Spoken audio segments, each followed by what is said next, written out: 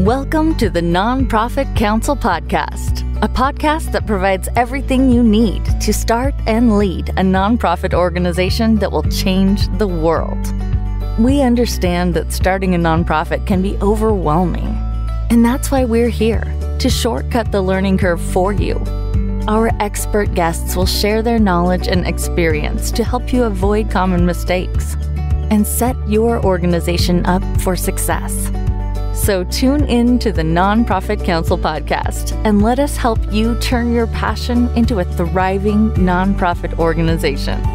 Now your host, May Harris. Welcome to the Nonprofit Council Podcast. Today, my guest is Ryan Ponsford, who is the co-founder of, let me get it right, Gateway for Good, which is a for-profit organization headquartered in Delaware, a public benefit corporation that really serves the sector, as well as the founder of a nonprofit called Main Street Philanthropy. Welcome to the Nonprofit Council Podcast, Ryan. Thank you. Pleasure to be here. Well, we were discussing kind of before we started on the podcast that this is the first time we've really truly been introduced, but I loved reading more information about how you kind of got into the nonprofit sector. And one thing that really struck me is something I've heard again and again, which is your first experience was kind of because it was required. Maybe you can tell me a little bit about that experience. Yeah, good question. This might be common for people, but at the time I was working in the financial services space. I was in private banking, and one of the recommendations was to get involved with a nonprofit board. Now, I think the secret purpose was they thought that, other people of wealth were at nonprofits, and so it would be a way to get clients. I'm not a big fan of that reason for doing things. But I complied and I got pulled onto a nonprofit board in the arts and culture space. And it's a space I do love, I do enjoy, but it was a very unusual experience. It was my first. And I probably sat on that board for close to a year before I ever got brave enough to really ask questions. And one of the interesting things, that is a very common thing I hear. Yeah. Very common. Yeah. Yeah. I mean, they kind of had this way of doing things that to me didn't make sense, but I also assumed I was new to this. I was young. I was from the financial space and none of the finances made sense to me, but I just assumed that was my misunderstanding. And they seemed to pass budgets and approve things that didn't mathematically make sense. And so I kind of just kept my mouth shut. Then finally, a while later, I got brave and raised my hand and asked a question, and the room kind of went silent. I got some looks like you're not supposed to ask that question. And then eventually found out there were actually some kind of big issues happening there that we then needed to resolve. And it took some time to work our way through that. Right. And I think a lot of times, it takes, especially when you're young and you've never been on a board before, to really step forward with a question because you don't want to sound like you haven't done your homework. You don't know what you're talking about. But I think actually the majority of the time, you're not the only one sitting in that room with that same question. Was that kind of the experience here too? 100%. And that's life, right? That's every school experience, college experience. I was the guy that kind of sat in the back of the room, assuming my question was the dumb one until I, got more confidence, matured, and then eventually realized that you really don't learn anything without asking questions. And I finally figured out that conversation and question is a great way to learn. And so it did take me a while. And also figured out that actually a lot of people in nonprofit sectors, there's not a lot of, I'll call it training. I don't know if that's the right word for it, but ways for people to know how to evaluate an organization and, look at the financials or, the tax returns. It's all public information, but most people don't know that, where to find them, what to even look for, trying to assess what is the functionality of this board. And so it can be difficult for people new to this sector or, coming even from a business environment that have been in a long time to even know, what questions to ask. Is it appropriate? Some people get easily offended. And so it's just a very different dynamic working in that space. Absolutely. And so you really mentioned a lot of this is public knowledge anyway. The 990s are public. They're on the IRS website. They, are on Candid or GuideStar, same. And they are on a lot of state attorney general's websites. And then you're also supposed to provide a copy to the public when asked. So at the end of the day, this is all public information. So you should be asking questions. You should try to understand them. And, one thing that you said, which is there isn't a lot of training on this kind of thing. Well, there's a lot more than there used to be. Thank goodness for the internet and a lot of consultants who are doing, really great work in this space. So the resources are out there if you look for them. I think, if I were to give any kind of nugget to a new person sitting on a nonprofit board that kind of is feeling, gosh, should I ask that question or should I raise my hand? Is if there's any healthy nonprofit board, in my opinion, there's a lot of interaction. There's a lot of questions. There's a lot of give and take, and there's no expectation that someone stays silent by any stretch. I think the sign, of an unhealthy board is where the board chair or the executive director does all the talking. Everyone else there is doing the bobbleheaded board thing, which, I'm like, that's the worst thing. If you're a new person sitting on a board like that, let that be a yellow flag. Start asking those questions. Start exploring, what does this line item mean on our financial statement? Please tell me what's going on here. Don't be afraid to do that, because really you have a duty to do it when you really think about it, to have that duty of inquiry, right? 100%. Absolutely. I mean, it's if no one's going to ask questions, then what do you need those people for?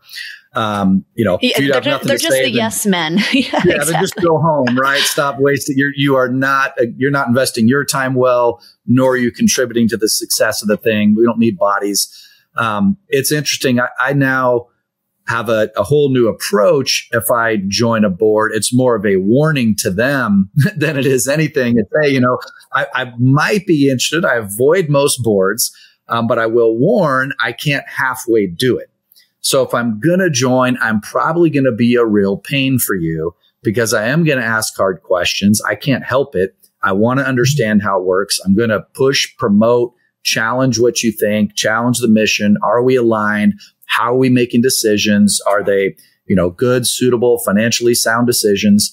And I can't not do that. And so, sometimes it's a warning. You may not want me part of this board because I will probably be a bother to you.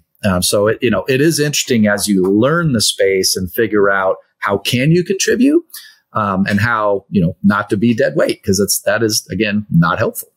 Absolutely. I couldn't agree more. I wish there were more individuals like you because, nonprofits, they are always like, desperate to find that next great board member. But I think, to your point, they should be perfectly clear on what that perfect, awesome board member looks like. And for organizations that truly want to grow and scale and be effective and impactful in their communities, they're going to want board members who do exactly that, which is ask questions, understand, how can I be of assistance? How can I push this mission forward? And if you don't even know what the mission is and how it's being applied, you can't push it forward, right? True. Yeah. And I've found there's different, I'll call it, purposes behind boards or motivations behind how boards are designed. There's working boards where they expect people on the board to do most of the work for the organization. There's people go find board members because they think they can write big checks. Or know people that can write big checks. That's one of the most common. And then there's more, strategic guidance and governance boards, which I think is kind of the ultimate purpose of a board. But there's a wide range of how they actually function and what the organizations are looking for, whether they know it or not. So there is a range of that. And I think that's what's important to be clear on. I've found, it's because of the number of things that I do, it's hard to be on a working board. I've got enough day jobs and I love providing counsel and guidance. Other people love the working board. They want to go volunteer. They want to get their hands dirty. They want to, show up and do the work. That's great. Just it's important to know what you're getting into as an individual, and as a board, know what you're asking and what you're expecting of people, because unmet expectations typically lead to unhappiness. So, there's a clear correlation there of managing expectations along the way. Well, very well taken, because I think in my experience, the working board, it's kind of a question of maturity of an organization. You'll see those working boards when they're young, the first 5 to 10 years of being established, they need people that are working because they haven't built the systems and the management and this everything that goes into running a nonprofit. And, there's a certain personality type for board members that align to that. You mentioned that, and I 100% agree, that flourish in that kind of startup, kind of mode. And then there are others, and that really flourish more in the advisory, the governance. Let's meet quarterly and really do a deep dive into these things, not a monthly, let's get the work done kind of thing. But I've seen it really in, maturing organizations. So you have been a founder of a nonprofit. So you've been in that kind of startup phase. So tell me a little bit about why you started, what is it, Main Street? Yeah, Main Street Philanthropy. Tell me about the genesis of that. So great question. A bit of a story. I'll try and do a slightly shortened version of it because it is fascinating. The easy answer is to somewhat started it kicking and screaming. The goal was not to get into the space or start a nonprofit or have another entity. It's not easy to set up. It's not easy to run. There's plenty of them out there. So, I would always tell people if you can partner with somebody, that's a much easier route than starting one. But really it stemmed from trying to solve an issue that was more acute and then realizing it was much broader. And to go kind of back to the origin, it started, I was working in wealth management and working on families where families transition wealth. And when wealth transfers to kids have a tendency to blow the money and end up hating each other. And it's a real big issue in wealth transition. And to me, the big concern was especially around relationships in families and the fracture that happened around transition of assets or wealth. And I could study what are the characteristics of those that were successful, those that failed. But it was really hard to create connection within family members. They needed a vision. Kids needed financial literacy and understanding. They needed trust and communication and connection with generations in the family in order for that to work out smoothly. So as I looked around, one of the most powerful tools I found to create connection within families and then realized the broad use of it was around giving. And I realized that I could have families give together and create very unique experiences where they found common ground around causes, things they would love to change about the world if they could. I was able to teach them financial principles around we're not going to donate to organizations, we're going to invest in them, which is where the 990 tax return came into play and how do you analyze those. And then we taught just communication, trust, decision making where they had to agree on decisions they were making. If you think about it, a lot of people have siblings. And I often ask, if you have siblings, how often do you guys have to agree on financial decisions where you share in the outcome? And it's not often. Usually it's when something happens to mom or dad. Incredibly rare. Incredibly rare. Which is an emotionally charged time when it comes up, right? And so that's what I was working on. Well, in a interesting twist of events, I had a friend of mine that was working at a school here in San Diego, in downtown called McFadder Middle School, which was part of the juvenile court system. It was within San Diego Unified, but these were kids that had been kicked out, expelled, just had some challenges in the traditional system. So they were in this alternative school. And he just approached me. He wanted to meet up. He had some questions about financial stuff and some insurance and things. So we were just hanging out, having a conversation and talking about our worlds and our days. And he was talking about this group of kids he was working with. And I was talking about these very affluent families I was working with. And first we thought we're in wildly different worlds. And then as we looked at it, we started realizing, wait a second, there's a lot of common ground here. The kids he was working with had a lack of purpose, of vision, of I can do mindset. They had a big lack of just financial understanding. They'd never been taught financial tools, principles, how to handle money. And a lot of them had very significant challenges with trust and communication within their own families, within their peers. And so we said, well, what if we raise some money and put these kids on the giving side of philanthropy? And what if we changed the script and had them be the ones that gave? They've been beneficiaries of organizations in the past. What if we put them on the giving side? Oh, that is so cool. What a unique concept. That's amazing. A wild idea. So so I wrote a bunch of grant requests to try and fund it. They all got declined. So at the time I thought, well, that was a really dumb idea. But happened to be at an event. I'd spoken at a big family office conference in Florida, flying back, stopped in Albuquerque, New Mexico randomly. A good friend of mine, both of our mothers had passed away from cancer. And so he was doing a gala event fundraiser for cancer. And so I stopped off at that. We're having a conversation. And I happened to sit next to this family at dinner. And somehow this came up. I shared this idea and she said, well, that sounds interesting. How are you going to fund it? I said, I have no idea. I wrote a bunch of grant requests. They all got declined. And she said, we might be interested. Can you send me something? So I didn't have anything. So on the airplane from Albuquerque to San Diego, opened my laptop, wrote a 10-week curriculum, sent it off to her. She'd called me that Saturday morning and said, Ryan, this is great. Where do I send a check? And so I have a phrase that comes up a lot, and pardon my language, but it's, oh crap, they said yes. And so this was a great, oh crap, they said yes moment, where the next thing I knew, I was, 8 weeks in a classroom with my friend Scott, working with these kids 2 hours a day, once a week, and going through this entire giving experience where we had them identify causes they cared about, put them in groups where they had overlapping causes. They went and evaluated, visited, identified organizations. And at the end, we got in buses, went and delivered checks. And it was mind blowing. They blogged each week as they went through it. So we got to really ask questions and hear from them what was happening as they were going through this transition. And those blogs to this day are some of my favorite writings I've ever read, just about their new understanding of the connection they had with their peers. Not funny, but interesting side story. When we set up the groups, we had them choose causes, and then we put them in groups with the ones that shared causes. Well, one of the groups had two of the kids were in opposing gangs. And so Scott came and told me this, and I said, okay, well, we should probably split them up. I don't need to be in the middle of that. And he said, no, let's leave them together and see what happens. So I was a little bit freaked out, but said, okay, let's do it. And it turns out that was one of the highest performing groups in that class. They came together, connected around the cause they cared about, and worked together during those 8 weeks to go make a difference in that space. And when they left the classroom, they had to go separate ways, couldn't make eye contact because that was the rules of the street. But for those moments, they found connection. That is an amazing story. Seriously, I just have to say that's an amazing story. It better not end here. It better not end here. No, it doesn't. And it was really, this became the catalyst for a couple of things.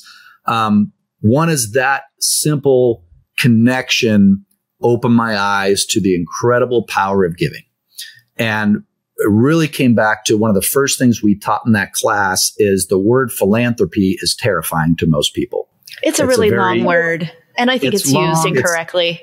It's elitist sounding. And if you say, what comes to mind, people think, oh, Bill Gates and Warren Buffett and millions of dollars and big checks and names on buildings and tax deductions. Well, we started out with these kids breaking down the word, the two Greek words, philos, anthropos. We told the story, the original playwright that wrote about Prometheus and his description of mankind of having this philos anthropia. And we broke it down. The two words simply are philos is a word for love, anthropos, humankind. Nothing about money, tax deductions, or big checks. If you can love other people, you are capable of becoming a philanthropist. And so it was a very empowering thing for them to now be associated with a philanthropist because they could be one simply by loving or caring others. And that was a big epiphany and eye opener. So the next phase was, okay, this was really neat. Worked once. Can it work again? And is this just a fluke thing? So I called another friend of mine who is in Florida and told him the story. And he's just one of these brilliant guys that just does stuff and has just a deep, wise man. And he said, I will try this in Florida. So he went and found a class and taught. I had a whole book with the entire curriculum. I had a survey at the beginning and the end to measure results, all these things, blogs, all set up. He went, walked through the same curriculum and got almost identical results as we surveyed the kids. And so now we knew it could be replicated. We knew what the results would be. And there's those moments that I'm sure you've had where there's the things you must do And then there's the things you can't not do. And the latter is way worse, right? There's the, I must do this, but then there's the, I can't not do this. And we came to the conclusion, we have to tell people about this and do something with it. And so I spoke at some philanthropy conferences around the country, just telling the story. And we started having people raise their hands, and then started putting that program into schools in New Jersey, Florida, Wisconsin, and then here in California. To your earlier point of startup organizations, the biggest barrier to that is it's myself and a couple goofy volunteer working board members building the thing, to where I always go back to, if we took the time to go invest in this thing, get working people to build and grow it, it is probably one of the most powerful outcomes I've seen of teaching people how to give, the power of giving, to the point where that's actually what led us to launch Gateway for Good, was a way to build a for-profit organization that could fund Main Street Philanthropy. And our ultimate goal around this whole thing is, my belief is, giving actually has the power to reunite the divided world that we're in. I think we're in a wildly divided world. And when I look at how do we solve that, what's missing, I think about lack of care, lack of empathy, or lack of love, which is a word that freaks people out. But to me, giving is the action and love is the outcome. Absolutely. So well, when you broke down the word philanthropy, it's a lack of philanthropy, really. Loving fellow man. I mean, I couldn't agree with you more, especially we're heading into an election. Well, we are in an election year. We've got a countdown to an election, and people are just getting farther and farther away. And how amazing would it be if we could truly align around giving and loving other humans? I mean, it sounds so simple, but so difficult at the same time, doesn't it? It is, simple, not easy, I guess, but probably one of the most profound truths that I don't know that people can really disagree with, because I don't think you can give and dislike at the same time. That's so true. That's so true. So tell me, so you've kind of replicated this in many different states. How long have you been working on Main Street Philanthropy? Now I understand the word, by the way, and the name of the organization, Main Street Philanthropy. You're bringing it to the main street. But how long have you been really kind of working on this? Yeah. So, naming it was interesting because we really went through some debate of, I didn't like the word philanthropy at all. Because again, it's got that elitist it's misused and understood, and it does have this connotation of elitism, like you're talking about. Like, big foundations are philanthropists, big multi-billion-dollar people are philanthropists, not someone that you run into at Starbucks. Correct. Yeah, which is a great misconception. But so we finally concluded, let's go with it let's just take it head on and try and change it. And that we kind of created that oxymoron of Main Street Philanthropy in order to force the conversation and create the opportunity to share the difference. But that first experiment, we ended up launching the organization. We tested that in 2012. We launched the organization in 2013. So about 11 years into running Main Street Philanthropy. We've done probably a little over 100 classes around the country. COVID was interesting because that changed a lot of it. Historically, we've gone in person to classes. And during COVID, it really forced us to step back, and we've started digitizing a bunch of it. So we're now in the process. We created digital tools in order for people to go through some of the early experiential part of identifying causes they care about, and they identify their personal giving strengths. What is it I love to do? How can I make a difference personally, absent of any financial resources? And so we created some digital tools around that are pretty fun, called a social fingerprint index. So we allow people to discover their own social fingerprints. And then we're currently still in the process of recording and digitizing all that content in order to make it much more scalable in classrooms. We've created programs for companies. We're doing work with some service organizations, a lot in that space, but all with that same core premise of how do we provide a simple, meaningful path to giving, and giving as a path to create connections. Oh, so I love this so much. One piece that we kind of didn't focus on that you are also kind of working on. And, you know, both of my parents have passed away and they had some funds and we all thought about that. It would have been great if we'd had these conversations, right? Before when we were growing up. But what are you doing really in that area too? I mean, it's not really the nonprofit kind of focused, but gosh, it's critical. That kind of conversation that you have in families before, because I hate to say it, but sometimes, you know, some of the members of my family, I felt like I was in competing gangs. Like, so to have that connection before, you know, all that, those stresses of having to handle, you know, the wealth that has come to you in a healthy way. If you did that before, tell me, I'm so excited to hear what you're doing in this area. Yeah, so that's a big space. And so my real day job is owning a wealth consulting firm. And so that's where I originally started out as in private banking, helped build a firm that got sold. And so just started doing more consulting type work with families. I still have investment licensing with what I would consider a boutique family office here in Southern California. A lot of the work we do is on the consulting side with families, largely around wealth transition and large around the use of philanthropic tools to create connection. So it tends to be families with businesses, real estate. The more illiquid the assets, the more difficult. But at the same time, those same challenges apply to everyone. And so we've done it in our firm. A lot of what I'm doing now is a lot of speaking at conferences, family office conferences, wealth management conferences, because nobody's having these conversations.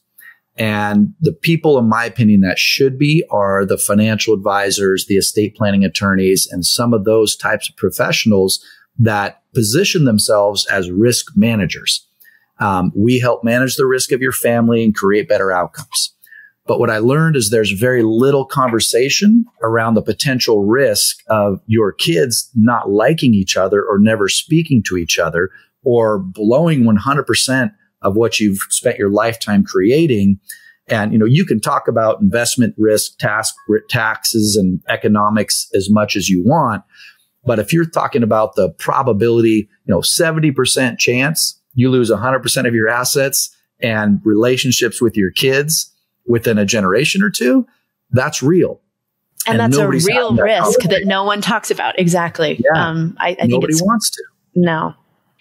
What do you mean my children won't get along? What do you mean they're going to be spendthrifts and decide to invest in all sorts of really weird, wacky things? I guess maybe you just don't want to think about it. But to your point, the advisors that, you know, these individuals are relying on, it behooves them to actually have that real conversation, right? This is something we need to bring to the surface, as painful as it might be. Yeah. The problem is it's hard. Like there's not a real proven business model for it. And again, that was part of what made me start doing philanthropy with families. And this is sort of a funny side story around a family that was kind of the impetus for this. And it was a similar conversation where they had one child. So it's maybe more complicated if you have multiple, but they were concerned about the impact the wealth was going to have on their child.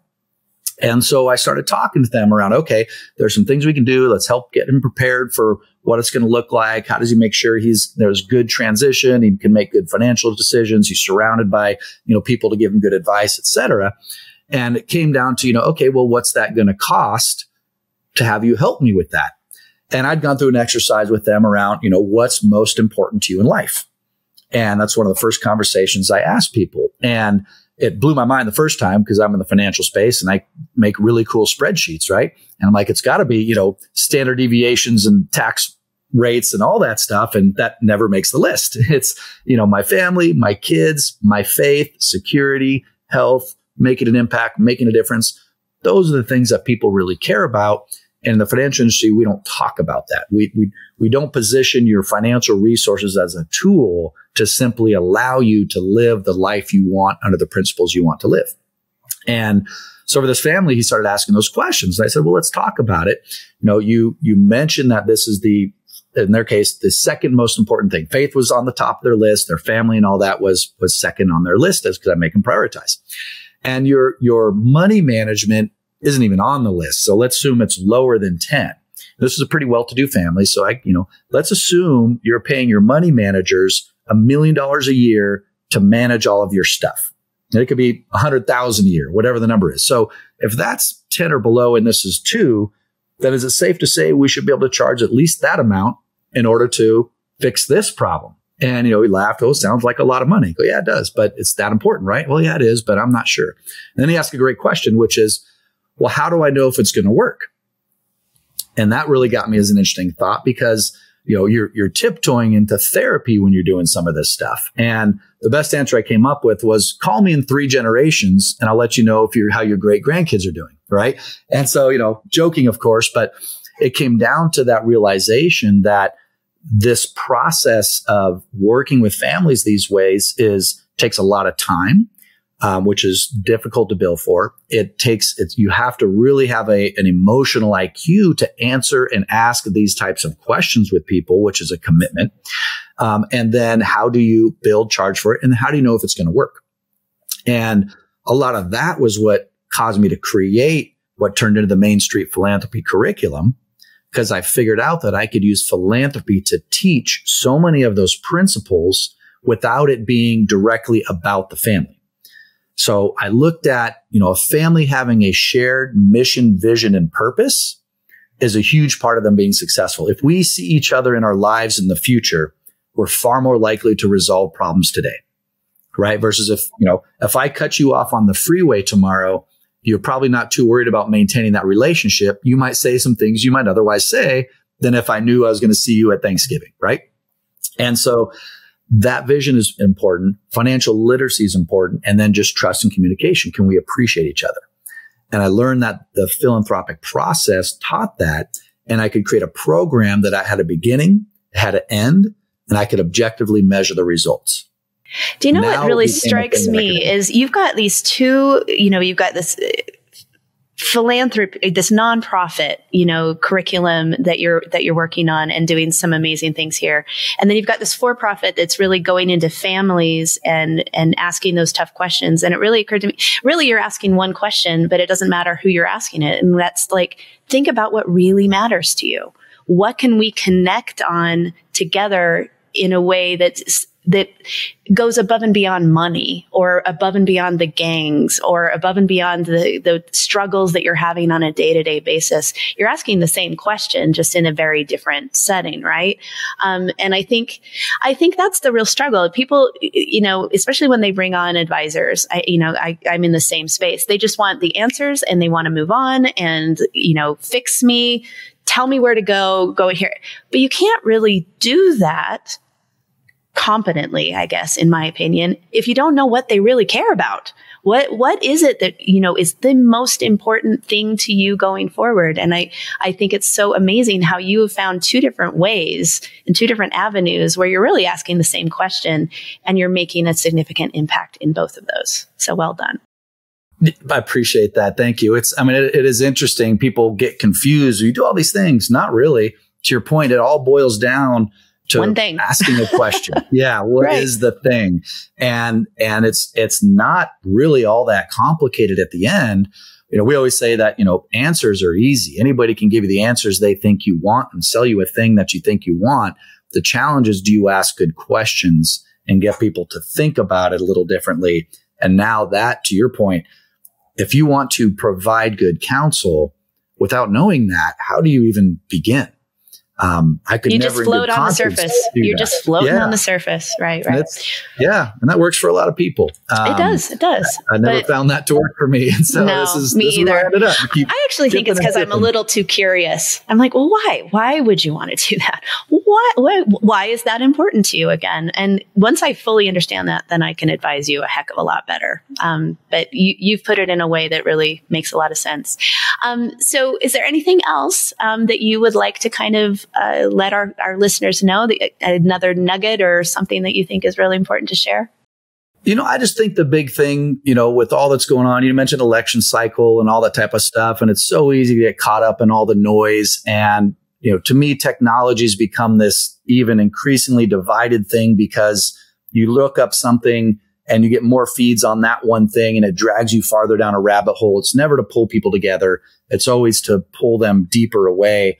And to make judgments. And judge and not listen and not care. And the biggest thing I wish people could hear is the importance of caring, listening. And if you're, not sure how to do that, or even people that just aren't feeling good or depressed or whatever it is, do something for somebody else.